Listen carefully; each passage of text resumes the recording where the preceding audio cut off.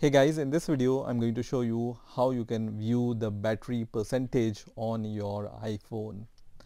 So let's get started. So when you go to the settings option, so when I press on the settings icon and when I go to the battery option here, so this is the battery option. So inside this battery menu, I don't see any battery percentage indicator.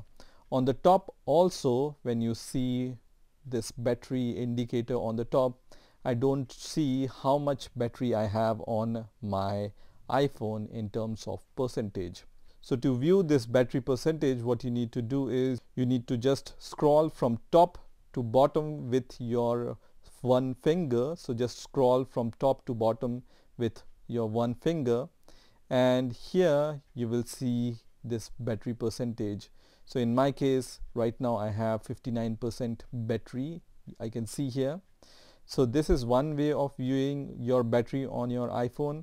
The other way is when you just swipe on the left hand side. So when I swipe left, you can see I can see the battery indicator here also, and also there is a widget for battery indicator. So you can add this battery indicator. So you can add this battery indicator if it's not available in this list, but by default this indicator is already enabled on your iPhone widgets here. Okay, so you can see right now my battery percentage is 60%.